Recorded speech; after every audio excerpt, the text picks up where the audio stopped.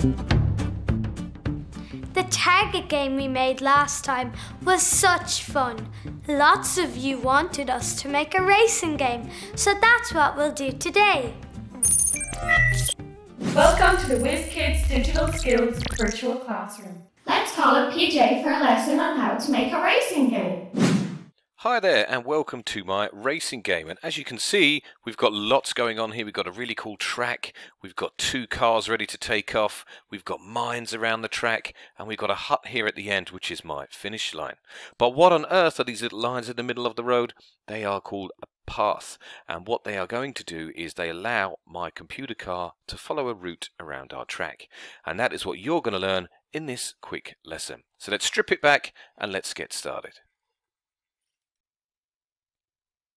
To begin with, we need to bring in a sprite. So let's go down to the object tool and right click on our little patch of grass here, and let's add a rover, and I'm just going to quickly change its color.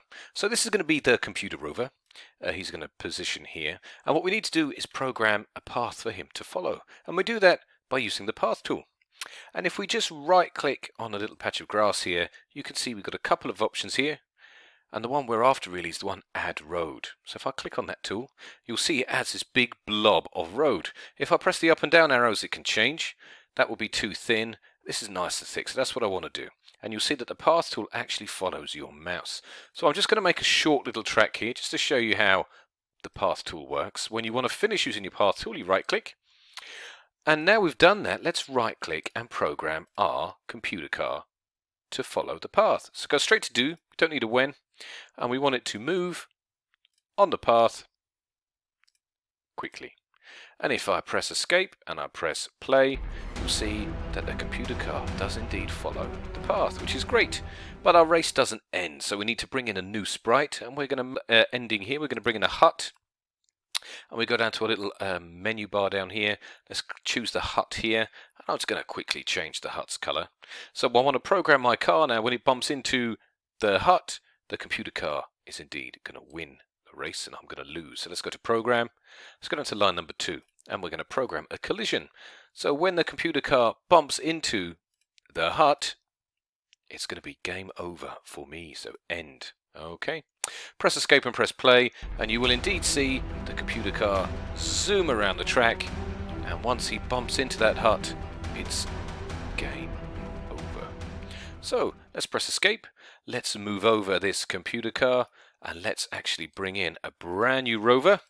This is going to be me. I'm just going to position it here, and we're going to program player 1, which is us, to move when we want it to. So let's go to when and keyboard, and you can choose any keys you like, but I like the arrow keys. So when I use my arrow keys, I'm going to move quickly. And when I bump into the hut, I expect to win. So I'm going to go to Objects and Hut. I go straight to Do, go to Game, and win.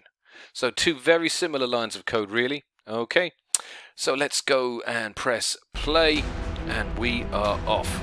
And you can see now, like I just edge in front of my computer car, I have won the race. So make your track a lot more elaborate than mine. Get coding and enjoy. Wow, very creative. Wasn't that cool? Now make your own racing game. And next time on Coding for Cruinniu, we're going to be learning how to make a world for all our games.